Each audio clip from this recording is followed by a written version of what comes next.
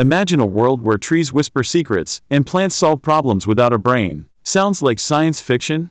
Welcome to the surprising realm of plant intelligence. Some plants can remember and react to past events. The Mimosa pudica, or sensitive plant, folds its leaves when touched but learns that harmless touches aren't threats, saving energy by not closing every time. It's like a plant with a tiny memory. Another mind-bender, plants communicate through underground networks of fungi, dubbed the Wood Wide Web. They share nutrients and send distress signals to warn neighbors of danger, like a botanical social network. Here's a wild fact: some plants can count. The Venus flytrap snaps shut only after 2 touches on its tiny hairs, avoiding false alarms. It's precision engineering in leaf form. Roots grow not randomly but with an uncanny ability to solve mazes in search of water and nutrients, adapting their growth paths like a green GPS. If plants can learn, communicate, count, and navigate, what does that say about intelligence? Could our understanding of thinking be too narrow? Next time you pass a tree, ask yourself, what silent stories and clever strategies might it be hiding right beneath your feet?